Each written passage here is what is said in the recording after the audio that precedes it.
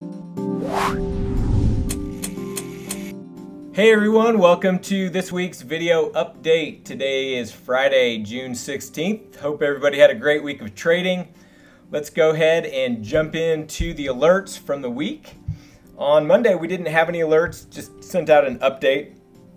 Really just kind of watching the NASDAQ for the most part. If we take a look at the QQQ chart, which is the NASDAQ ETF, you can see, remember Friday we had that huge move down. And then Monday, I wanted to kind of see if we were going to get a continuation or just kind of stabilize a little bit. We did stabilize, so didn't put on a position in the Qs until Tuesday, where we sold a strangle. Okay, so I was looking at doing an iron condor, but just weren't getting quite the bang for the buck that I like to. So we put on a strangle, so you can kind of see we're still very centered there, not enough profit to take off, but we'll continue to monitor that. If we get a nice contraction in IV, we'll be able to take that one off. Next alert was in EWZ. So this was a closing trade. Made over 40% of max profit in just 9 days on that strangle. So you can see what happened to EWZ if we take a look at the charts. You know, IV had been nice and high after we got that big drop. We'd been managing in and out of positions this whole time, and really a great kind of a analogy of the trade to show how you've got to just be mechanical, continue to put trades on in periods of high implied volatility and take them off, manage your winners. And then with this collapse in implied volatility this week, we were able to get out of all of our EWZ positions, and we're able to do pretty well on that. Even after that huge move, still we're able to come back within just a few weeks and be profitable in EWZ. So great trading in there. Let's see, let's go to the next trade, which was a opening strangle in oil. So IV popped back up to that right around that 50 level. So we put on the 45.57 strangle in oil. Now today we actually took that off.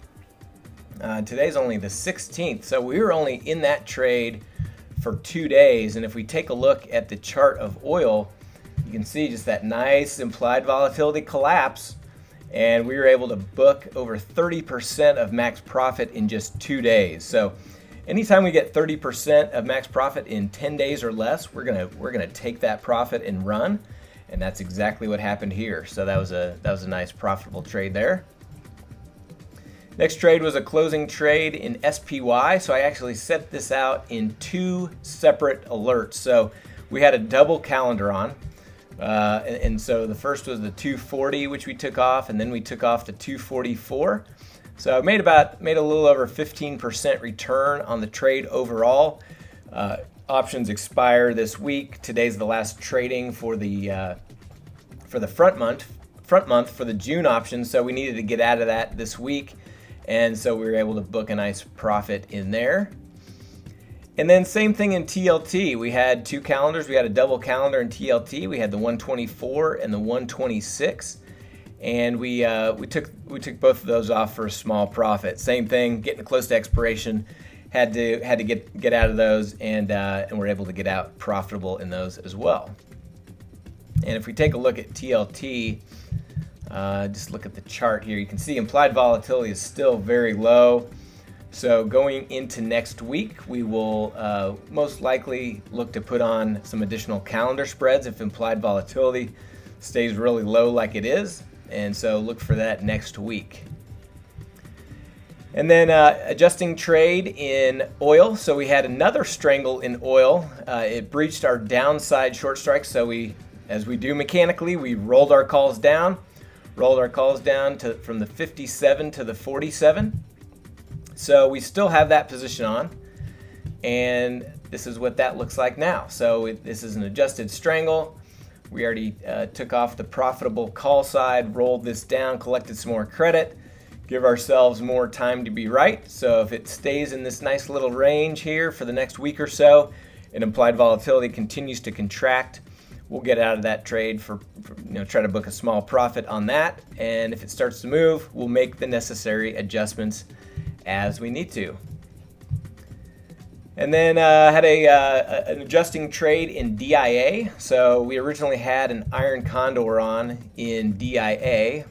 So let's take a look at what's going on there. So it breached our upside break even, and it's still just kind of hanging out right near our upside break even. So looking for a little bit of a down move. Again, holding this. This is July, so we've got 30 some days to expiration here, 35. And so we'll just continue to monitor this, look for a down move to take this side off. Now, what we didn't do is a lot of times when I take off the untested side, like I did, we took off the put side and we leave on the call side.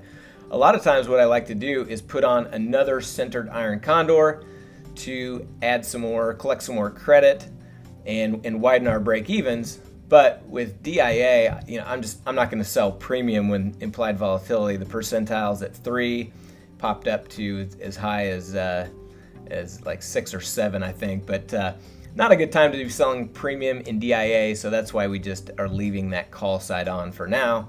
And if we do get a spike, which would be in relation to a corresponding down move, that'll help both our positions, give us the opportunity to put on another trade as well as be profitable on this current call side that we have right here. Next trade was a closing trade in QQQ. So we had been holding a call vertical, and with that huge move down in the Qs, gave us the opportunity to take that off. So took that off right in here when it made that move down. And those options were getting ready to expire this week as well, so we were able to book a nice profit on that trade. So that was excellent.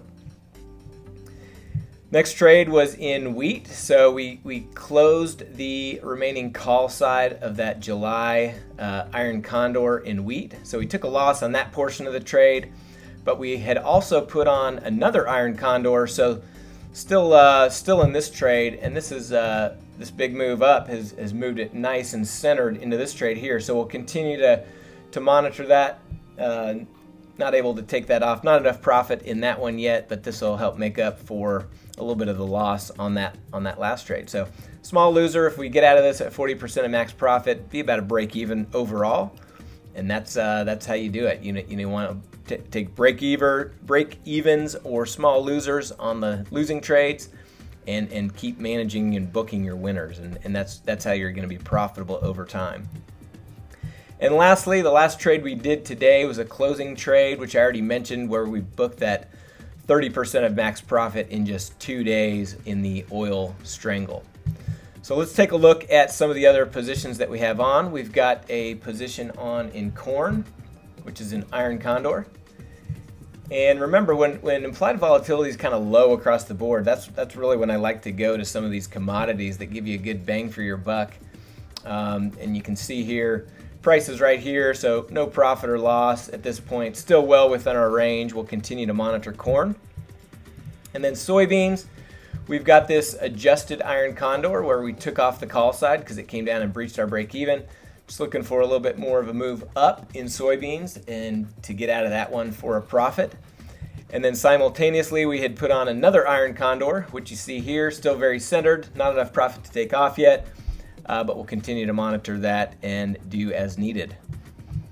I mentioned wheat, DIA, EFA. So we've still got this adjusted strangle in EFA, looking for a down move. This is actually a position that we originally put on back in March, and so we've just been adjusting and rolling and collecting more credit.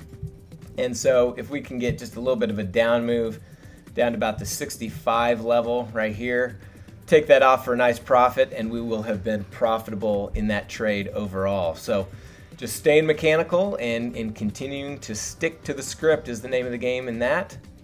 Microsoft, we've got this strangle in Microsoft. It was almost to our break even, almost to the short strike. It actually passed it a little bit. Gave it a little bit more time. We had that huge move down in Microsoft along with the rest of the NASDAQ. So we're right back into center here, almost to center, still well within our range, so nothing yet to do in Microsoft. And then I already mentioned the strangle that we put on in the Qs, still very centered there. So those are our current positions. We'll look to add potentially some more positions next week. If we can get some continued down move in the market, obviously that's going to create some higher implied volatility, give us more opportunity to sell premium. If not, we will look to probably get a little bit more directional with some individual stocks, do some verticals, and we'll look to potentially put on some calendars, which are good for low implied volatility environments. So have a great weekend. Don't forget, Monday morning, Facebook channel and Facebook page and YouTube channel. We'll be streaming live, doing our trade of the week. We'll have our trivia contest as well, so make sure you tune in there. And have a great weekend. Talk to everybody soon.